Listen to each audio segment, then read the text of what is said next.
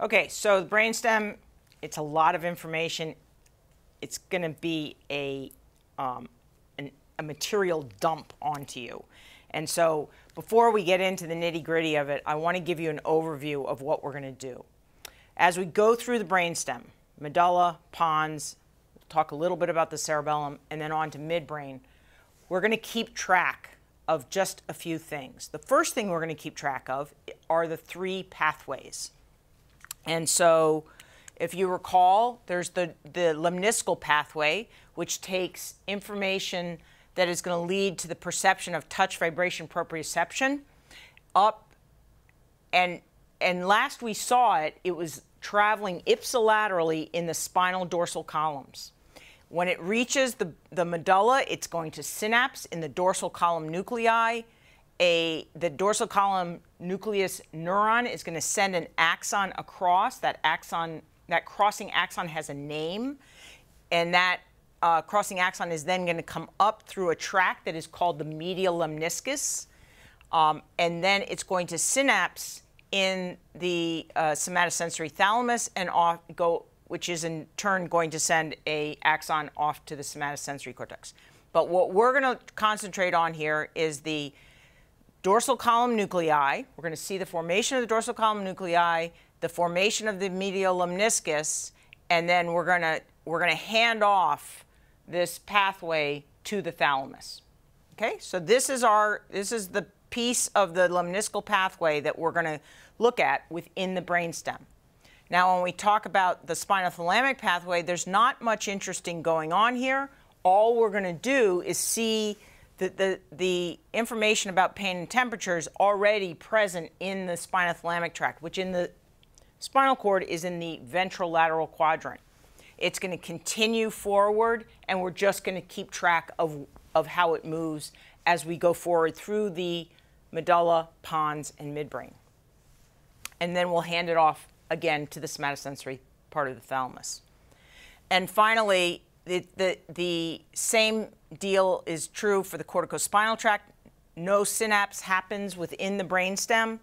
We're simply going to keep track of where these corticospinal tract fibers are as they descend from the forebrain into the brainstem. They come down, and at the spinomedullary junction, we're going to see how they decussate, and we'll look at that.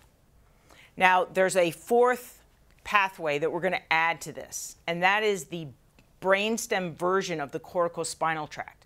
Corticospinal tract is going to control the voluntary movements of the hands and the legs, the arms and the legs. But there are other skeletal muscles that are facial and of the oral cavity.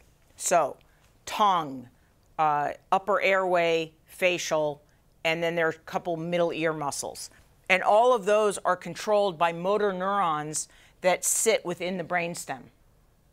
So we are going to follow that tract, which is called the corticobulbar tract. The corticobulbar tract. Bulbar mean another word for brainstem.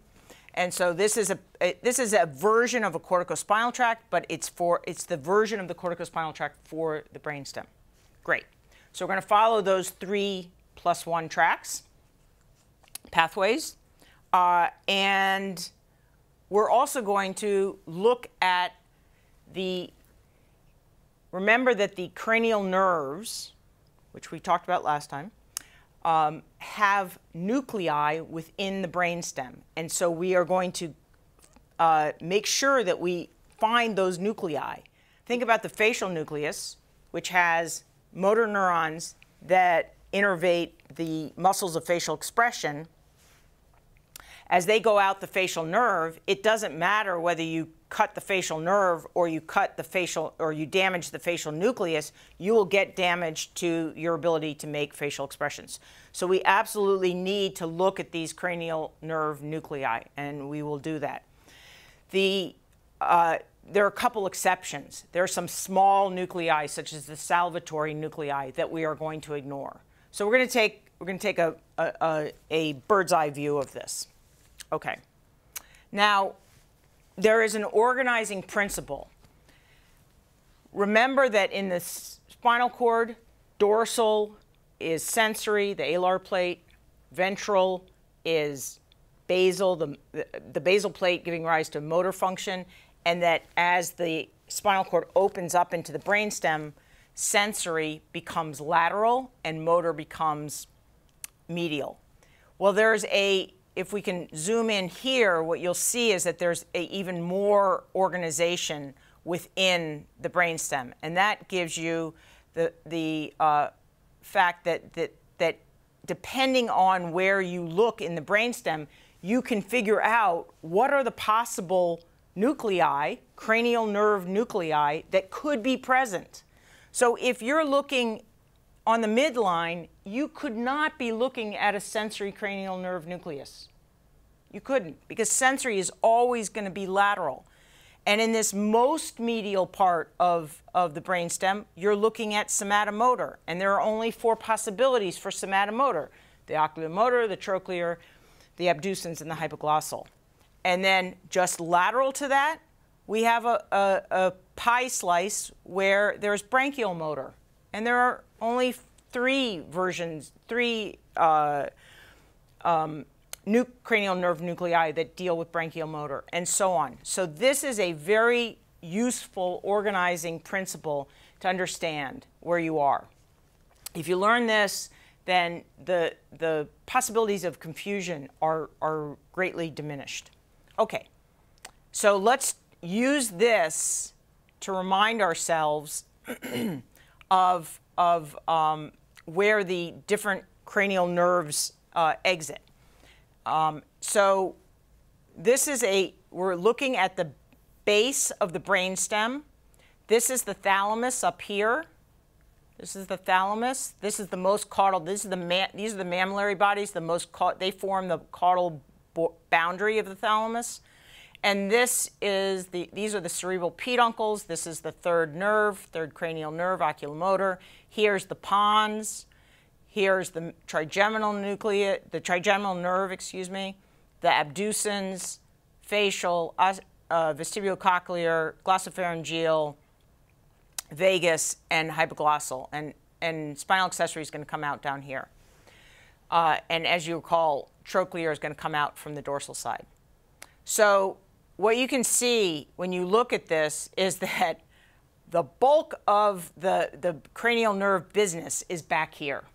We've got 6, 7, 8, 9, 10, and 12.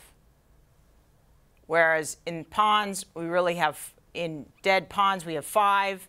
And what we'll see is that 5 has a nucleus that comes all the way down into the medulla. And up in midbrain, there's much less going on.